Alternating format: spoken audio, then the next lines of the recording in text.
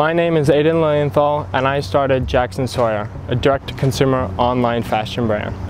I wanted to create unique designs that transcend the test of time. I wanted to take my dream of being an entrepreneur and I wanted to combine it with the passion that I had for style and appearance. I'm about to finish up my senior year of college. The timing is never going to be right. You can always plan, you can always prepare, and I just wanted to start right away, jump in head first and go for it.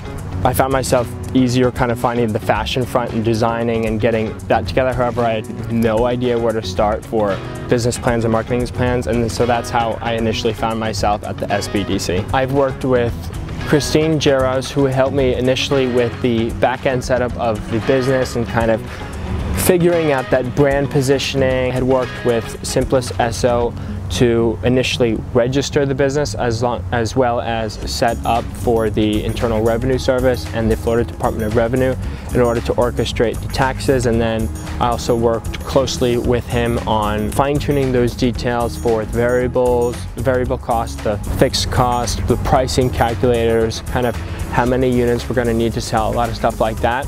I started working with Scott Carpenter, who had told me initially the kind of marketing viewpoints and perspectives that we were looking for and how to orchestrate those when getting content in photo shoots, getting overall a lot of those marketing details correct and at the right time in order to thrive in business. I will be utilizing the same people that I have received the very valuable and beneficial knowledge from and kind of calculating and strategically finalizing those main points of the business, such as the marketing, the financials, and a lot of the administrative work that comes with owning a business. Take advantage of the SBDC at USF, which is a great and valuable resource for knowledge, answering your questions, and making you think about the questions that you may not even know to ask, or even giving you general direction as to where to start and trying to connect all the points that come with running and starting your own business.